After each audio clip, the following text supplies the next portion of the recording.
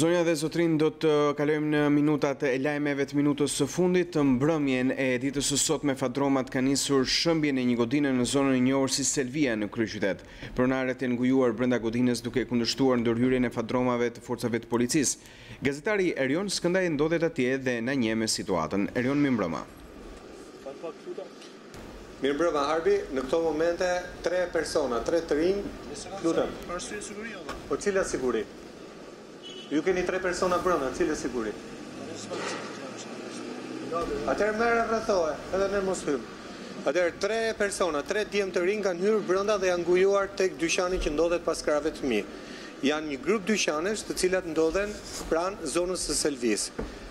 Policia bashkiake, INOV, në mbështetje dhe të policisë së rendit kanë ardhur për të prishur këto objekte me argumentin pa argument. Pra, nuk na kanë dhënë asnjë argument. Ne I kemi pyetur punojësit e policisë se mbi ç'bazë ligjore keni ardhur për të prishur këtë objekt dhe nuk na është dhënë asnjë përgjigje, me argumentin se nuk kemi targët ligjor. Ajo çka ne kemi mësuar nga pronarët është se ky objekt ka certifikat pronësie. Është një objekt që dikur ka ekzistuar, pra që në kohën e sistemit monist dhe ka shërbyer si post. Dhe në vitet 90 është privatizuar nga personi që më pas e ka marrë në pronësi. Dhe në kohën kur kryetar bashkie ka qenë kryeministri I sotëm zoti Rama, pronari kanë nxjerr lejen për ta rikualifikuar objektin, për ta rikonstruktuar atë. Por çfarë thot pronari vet, më mirë ne le ta ndjekim. Ndërkohë që policia, si kundër e shikoni, është vendosur pas krave të mi, prishja e objektit ka ndodhur pjesërisht në pjesët e pasme, pra në disa dyqane që ndodhen pas këtij dyqani ku ndodhem unë. Dhe për momentin është bllokuar prishja pasi brenda ndodhen 3 djemë të rinj dhe policia është bërë gardë duke rrethuar objektin dhe pritet që nga momenti në moment të ketë edhe ndërhyrje me forcë për të larguar personat që ndodhen ngojuar. Por përpara se sa të ndjekim se çfarë do të bëj policia, pra hapa sapi, më mirë për teleshikuesit le të ndjekin se çfarë ka thënë pronari I këtij objekti për kamerën tonë. Dyqani është 100 vjeçar, as nga lajmëru njeri, as nga thonë gjo, as dy kistetës ka pru. Unë nuk jam dakord që jenë tjetër, kaj projekt, kaj plan, kaj diçka, për zhvillimi jam dakord, kush është që nuk e të zhvillimi, po gjoj bunë. Po hajde pra më lemra, për para, unë I kisha punëtorët I qitet me dhe unë I qitet. Por nuk e di se quni si e ka da amenja. Po, unë dhe shkem mas quni. Duhet jeta mu për show politik. Ja, shive. Shive, a I shef policinë di këtu? Shifti policinë. Policia o kundra nesh. Ne kemi shku, kemi po denoncimat. Në një vit policia të na mbroj pronën, policia na pronën. Ishtit në drejtorinë e policisë, ishtit prapë. Po, kemi po denoncimat. Kemi po denoncimat, çfarë përgjigje keni marrë? Ja. Në kanë thonë jo vetëm që bon denoncimin, urdhëro. Dhe më ke, policia është me ne. Apo ja, me ne është. Por nuk I që të se jam në një moment shumë vështirë. Jam me ilaçe, jam me trina, me 30% tonë. I jetë punë me tjerë balë. Tu edhe kryetari bashkisë ka folë telefon, se këta qenë posta, të kullur. Edhe kryeministri ka folë. E ti që po qunë Tiranë, edhe në qunë Tiranë është jena po. Hajde pra bjerë si njeri, mos bo mirë miqë. Ne dum pagje, dum njerëzillik, po jo kështu. Nuk e di. Se kuptoj. Fole për gjonat, boja, fuj, unë. Ne hekim kurris, pop të shkreti, hek kurris. Qa të haju nesër, qa të mori ilaçet? Ta më thonë, ky është hallim, këti jonë, në shti se ku të zhjith, po sa të dush denoncime ja. Policia me ne, shkoj për denoncim, policia, vjen të shi, runë që të prishët objekt. Ato të gjithë të tjerë. Pa tjetër jemi live, kemi marrë shtifër dhe... Po, më falim. Mirë ka qenë kjo deklarata e pronarit të objektit, do të kem një lidhje sërish të drejt për drejt me kolegun Erion Skëndaj, I cili e lançoi pikërisht kronikë. Erion, sërish fjala për ju. Atëherë Arbi jemi spostuar në një kënd tjetër, ku duken prishjet që kanë nisur dhe mjetet e rënda të cilat kanë prishur një pjesë të pasme të dyqanit të cilin ne sapo e filmuam. Pra, janë disa dyqane që janë thuajse të lidhur në një kulm.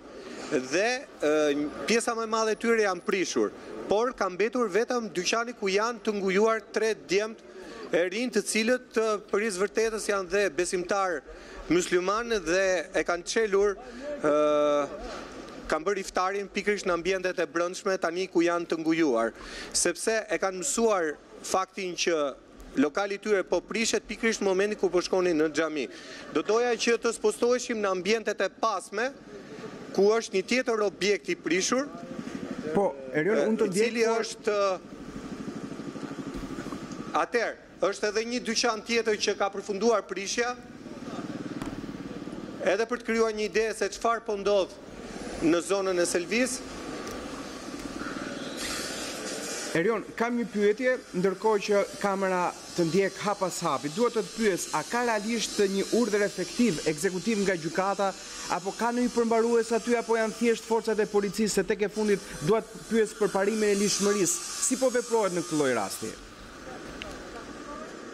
Atëherë, ne kemi kërkuar pikërisht këtë që ju sapo më thatë. Jemi drejtuar kryepolicit bashkisë që ndjek të gjithë aksionin e bashkisë për lirimin e ambientit, pra për prishjen e këtyre objekteve. Dhe i kemi kërkuar mbi bazë ligjore, ju keni ndërmarrë këtë aksion. Dhe përgjigja që kemi marrë është që nuk kam tagër për t'u dhënë këtë përgjigje. Pra, e vetmja përgjigje është vetëm ky rresht që sapo ju citova. Dhe asnjë nga përfaqësuesit ligjor të bashkisë që ndodhen këtu, qofshin edhe ata të policisë së rendit, të cilët kanë ardhur në mbështetje të aksionit policisë bashkiake, nuk na kanë dhënë asnjë informacion apo shkresë zyrtare për atë se përse po bëhet kjo prishje. Pra, a ka një projekt që po bëhet kjo prishje? A ka një dokument zyrtar që pronarëve u ka shkuar dhe u është kërkuar që të lirojnë objektin sepse do të ketë prishje? A ka një objekt apo vendim të Bashkisë Tiranë për dëmshpërblim në rastin në fjalë pronari ka certifikat pronësie? Pra, nuk është dhënë asnjë informacion dhe ne jemi të detyruar të themi që nuk kemi informacion, sepse në këto kushte jemi, po gjithsesi unë do të provoj edhe një herë me që jemi para kameras që të pyesim, nuk e di, nëse një titullar të bashkisë, atëherë, në këto momente ka tensione. Do krijohet perimetri i sigurisë, mos kaloni po Fakti që ve ka pelën ti nuk do më thonë e gjolla, mjet në letën e gjolla. Jo më dha pak taksat një nuk kalojmë poshtë. Kaloni po. S'kam të kalu poshtë, valla më jep. Kaloni po. Për çfarë të poshtë? Ore çaj jeti ju. Hapi trotuari, kaloni. Çaj jeti më dha. Çaj jeti. Çuna kaloni poshtë. Ti më roza 3. Çaj jeti. Kaloni kryet perimetri, është për siguar. Çfarë do Ku kalon dhe një qytetar i thjeshtë? Kaloni qytetar diska Po i thjesht pa jam edhe unë. Se çaj jam. Ti s'ke urdhër punë, duhet vini ta mbroni ne më. Duhet vini ta mbroni ne më se po na prishin pa lep. Le punën, Pasi lloj arsye, pasi argumenti. Policisë bashkiake. S'ke urdhër punë më. A kuptoni tash? Ju duhet vini ta mbroni ne valla. Nuk e urdhër punë më, o shqiptar. Ti e këtu i palishëm, a kuptoni tash apo jo? Ku e ke urdhër e punës? A jen turna, si jen turna? Unë kuptoj që Ha, me çaj jemi. Ku e kemë? s'ke asgjë në zbrosje, ta kesh dëmë të punë.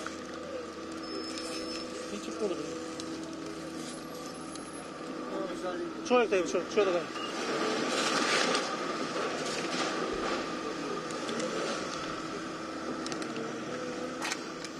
Sapo Fadroma ka nisur punën në pjesën e pasme, punë që ishte, aktivitet që ishte pezulluar rreth 30 minuta më parë, pasi rrezikoheshin personat e ngujuar brenda që, sikundur thash, janë 3 të rinj që janë ngujuar brenda për të mos lejuar prishjen e objektit që është pronë e një prej të rinjve.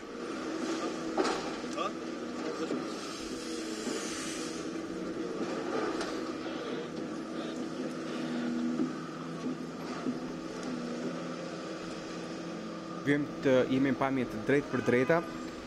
Është gazetari Erion Skënda, i cili po ndjek nga afër të gjithë aksionin e forcave të policisë për prishjen e një godine në zonën e Selvisë. Pak çaste më parë Skëndaj ishte në lidhje të drejtë për drejtë edhe me banorët cilët të pyesin forcat e policisë se përse s'ka një urdhër pune për këtë veprim, përgjigja e cila nuk u mor prej tyre.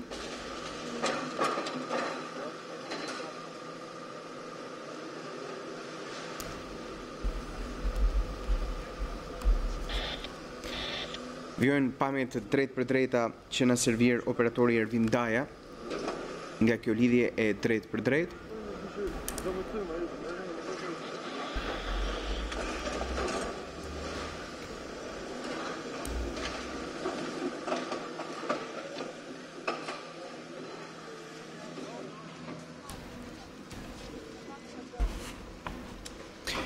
Erion, nuk e di nëse ke diçka tjetër të fundit për të komunikuar me shikuesit, jemi në lidhje të drejt për drejt, nëse dëshiron të kesh më shumë kohë për të marrë më tepër informacione, do të kemi mundësi që të lidhemi sërish. Të falenderoj. Këto janë informacione, për situata është e tensionuar.